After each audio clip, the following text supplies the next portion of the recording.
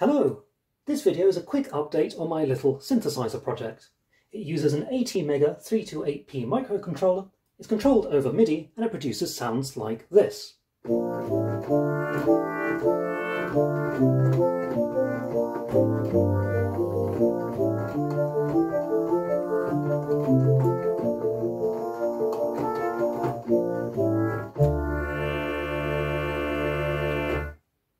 Now the biggest change since the previous video is that it now supports playing more than one note at a time. You can play up to 4, and any additional notes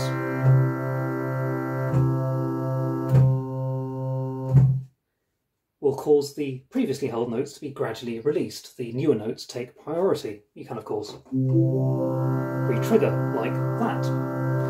Now, to manage to play 4 notes at the same time, I did have to go and rewrite quite a lot of the code. It no longer uses C for the main sort of synthesizer engine loop. That's now all written in assembly. I did also have to change the sample rate. It used to be running at 44.1 kHz. I've had to drop that down to 36 kHz to give me a little bit more time to generate each sample and make sure that I don't sort of miss incoming MIDI information, for example, or fail to update the envelopes on time. You've still got the usual sort of complement of features. For example, you can do a pitch bend, which affects all held notes like that. But another sort of nice feature that I've added is that it no longer has just one MIDI channel for everything. It does properly assign notes to the incoming and notes, program change events and pitch wheel events to one of the 16 MIDI channels. So just to demonstrate that, if I play a note here, this controller is currently set to channel 1, so that's note down on channel 1. I can pitch bend that. If I now change the controller to MIDI channel 2, still holding that note down, if I press another key,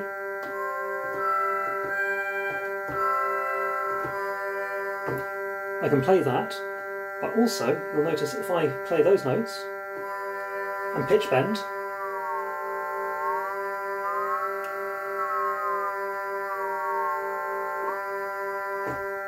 that note that I've been holding down all this time, that no longer changes because the pitch bend event is happening on MIDI channel 2, and that was held on MIDI channel 1. If I just go back to MIDI channel 1 there, right, and then go back to MIDI channel 2, back to MIDI channel 1. So that allows this to be a much more useful instrument because you can now assign different patches or program numbers to each of the 16 MIDI channels, and then those will be mapped to one of the 4 available voices, playing with the right instrument, playing with the right pitch bend information, as that information comes in. To demonstrate that perhaps a little more sensibly, I've got sequencer set up, so I can now trigger that to play a little sequence.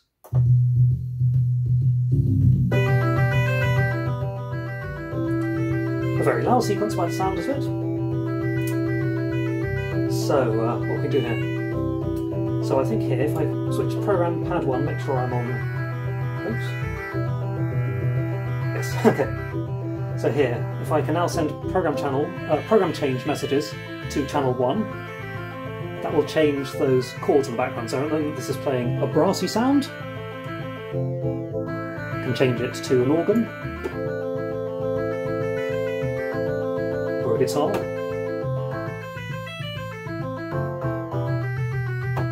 Electric guitar.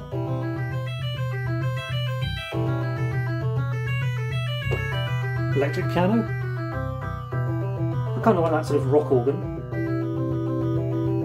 But the lead is playing on channel 4, so if I switch to channel 4, like that, program change, I can now play the lead with a horn,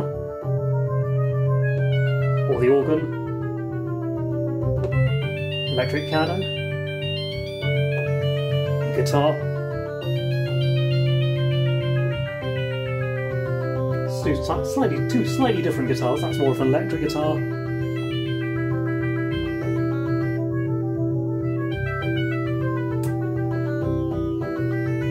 Of course, we've got the pitch bend.